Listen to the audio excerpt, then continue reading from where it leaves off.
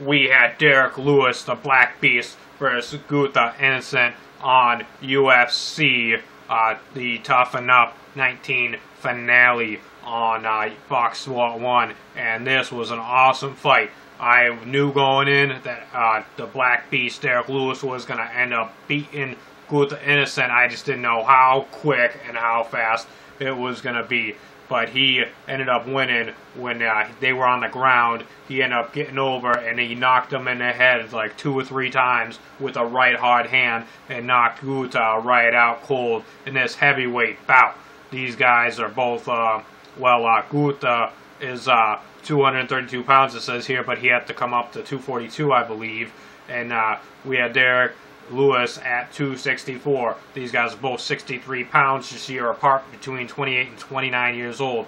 We had the Black Beast won this one tonight. Like the video for the Black Beast winning it. Derrick Lewis wins tonight with a knockout over Guto Inocente on the season finale of The Ultimate Fighter 19 on July 6, 2014 in Las Vegas, Nevada. Leave me a comment. Let me know what you think of the classes. Let me know what you thought of the fight.